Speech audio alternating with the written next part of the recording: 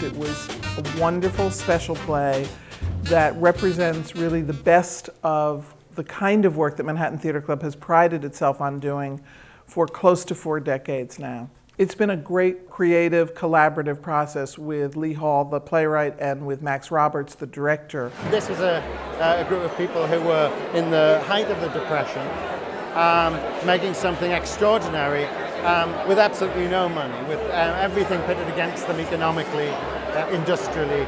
And it seemed like quite an inspiring story for me about the times that we are now involved with. This is it's an incredible experience. It's, you know, a few minutes ago I'm standing in front of 650 people who are on their feet and clapping, and they've had a great night and we've had a great night, and oh, we're going to enjoy it now. It's beautiful. It's beautiful. It's the best time. It's the best thing for an actor in the world. It must be. I mean, you're on Broadway. You've just made your Broadway debut, and thankfully they really seem to have liked it, and that's just God. It's a wonderful feeling. Wonderful.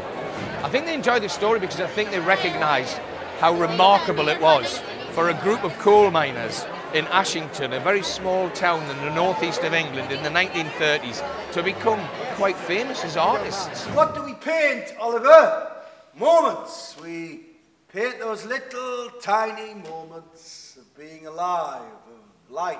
The story is such a big universal story that I think the American audiences seem to be taking it to their hearts in a way that English audiences did.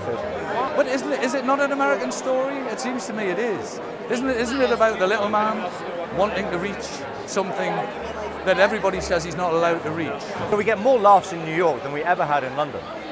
Really?